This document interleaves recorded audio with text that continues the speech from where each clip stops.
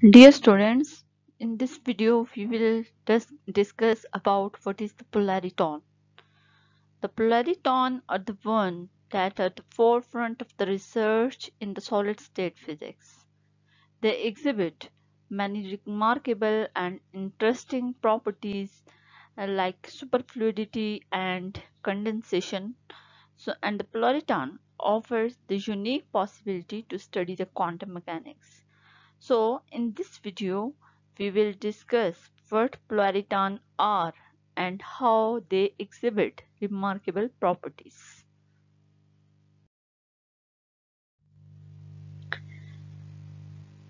Guitar is a simple mechanical resonator. When string is hit, it starts to oscillate and produce the sound wave of characteristic frequency or pitch. These specific frequencies are called as resonance frequencies. These frequencies are for which exactly the whole number of oscillations fit between the two clamped ends of the guitar string. For a wave with other frequencies other than the resonance frequency, the string tries to move at the points where it is clamped down and the wave become very weak. So we can say that only the wave with resonance frequency can survive on the string. So just like a sound wave of the string, just like the sound wave of the string, the light wave can also be thought as a sound wave. Each color of the light has different frequencies corresponding to the different wavelength of the light. So here you can see that this is the spectrum of the visible light. So the visible light has wavelength range between the 450 to 700 nanometer. Now imagine the two mirrors, and these are the two parallel mirrors, and this is the mirror 1 and this one is the mirror 2. So these are the two parallel mirrors facing each other. So this is an optical resonator because it confines the light wave by making it bounce back between the mirrors. Just like here, you can see that light waves are trapped between the two mirrors, just like the sound waves of the guitar strings being trapped between the two clamped ends. As a result, only the resonance frequencies will be resonant and be able to survive between the mirrors. So smallest possible mirror or smallest possible resonator is the one where the only half of the wave fit between the mirrors. Just like this ones, assume that these are the mirrors and this is the mirror and this one is the mirror. So only the half of the wavelength fit between the two mirrors. So this is the smallest possible optical resonator. So this wavelength is less than the wavelength of this wave is less than micrometer. So this optical resonator is also called as the micro resonator. We can call it as a micro resonator. So to make the polariton, we need to make the polariton we need to insert something between the mirrors. Let's suppose this is something is the any semiconductor. So we can also call it the quantum well.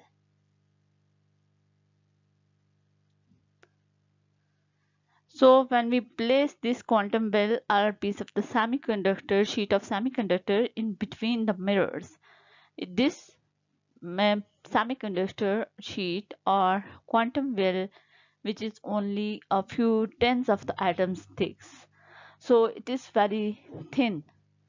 So now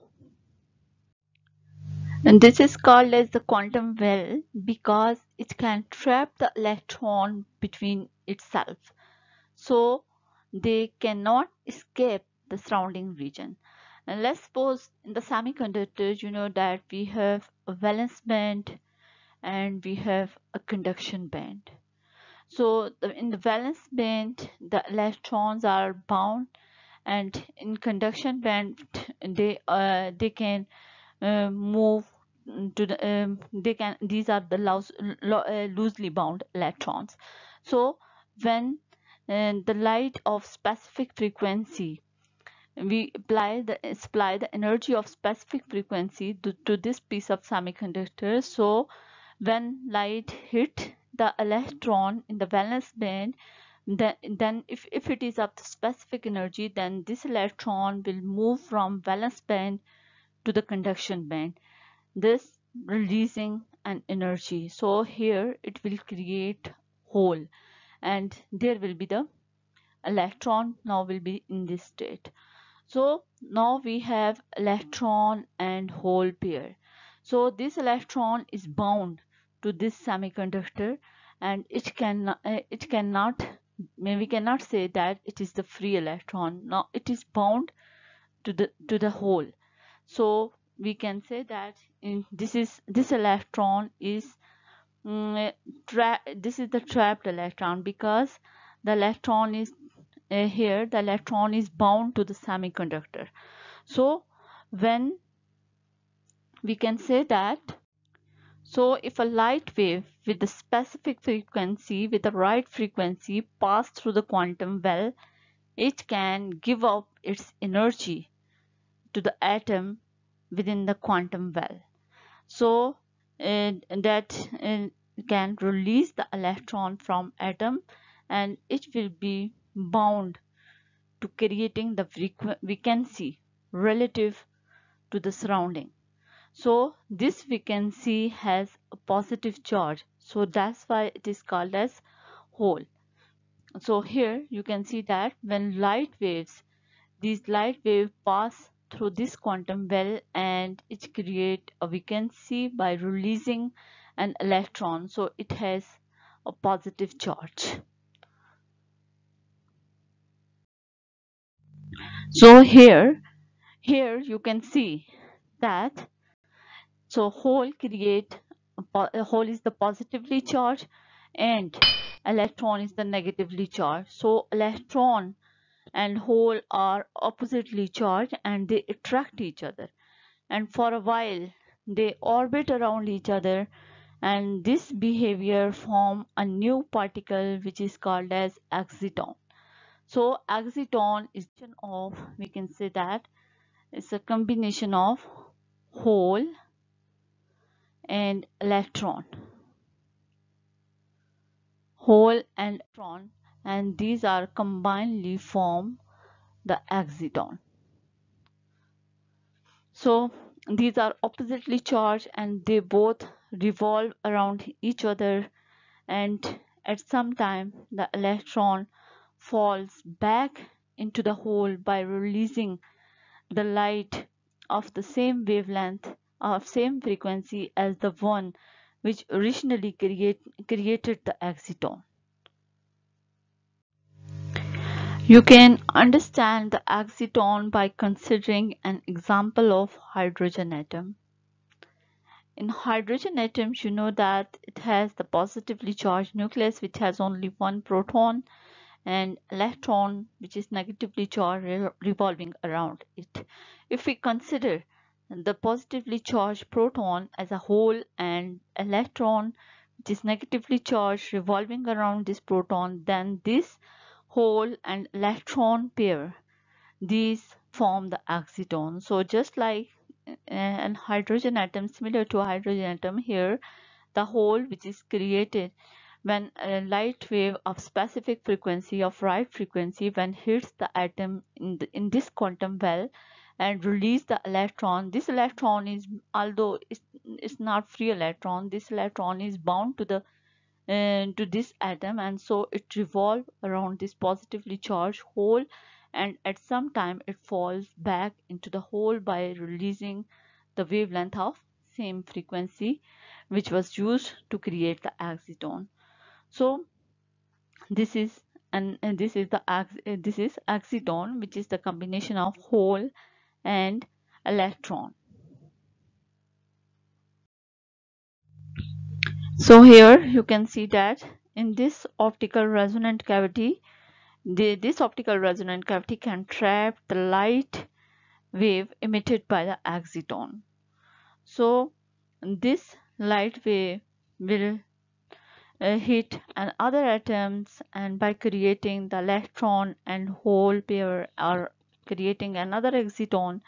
So that exciton which also decays, so we can say that single exciton will be converted into the light wave, and which in turn will be converted into the other exciton, and so on.